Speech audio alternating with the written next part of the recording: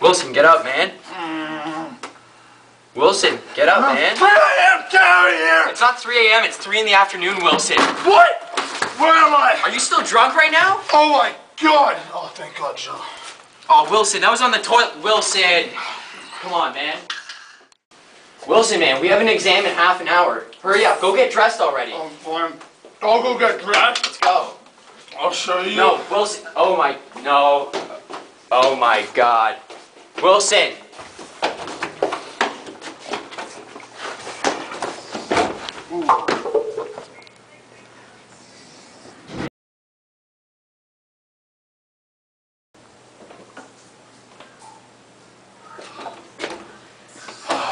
Wilson. Get up, man. Wilson. Oh, get up. Naked, get out of my house.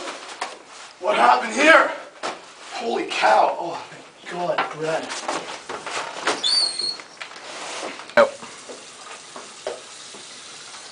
Oh my God, what were you thinking last night, man? Here, sober up. You got a test in 30 minutes. Party. Get. What the hell is this? This is water! Oh, Come on, man. What are you doing? No, don't. Mike, stop it. Stop it. Oh God. Oh my God. Mike? So good. Mike? Why does this always happen? Every single Saturday. I'm Dr. Steve Drugel, and this is Michael Wilson, an individual with an inelastic demand for alcohol. If his bottles were recycled, he would have enough money to support an African village for 1 whole year. Let's take a closer look. Hey! Hey, get out of here! Scatter! Get out of here! It's my house! Hello. I've managed to get Mr. Michael Wilson in for an interview.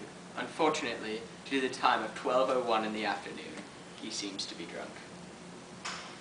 Mr. Wilson, wake up. Well, oh no, is this jail? I'd like to ask you a few questions. Alright. If the future price of alcohol was expected to rise, what would your expenditures be? The alcohol was going up. I would just keep buying more alcohol because if you could ever have too much alcohol, it's always a good call. Indeed.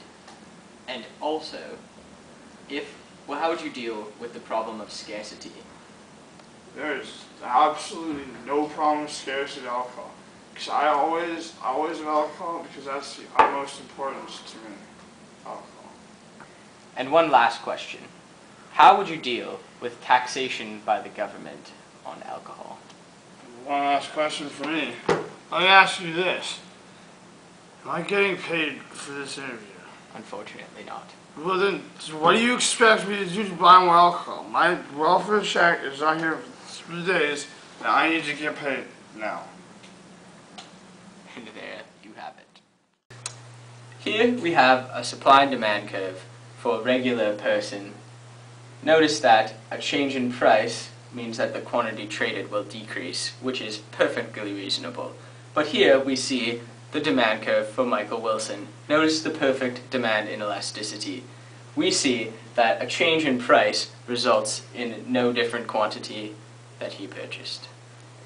It's simply baffling.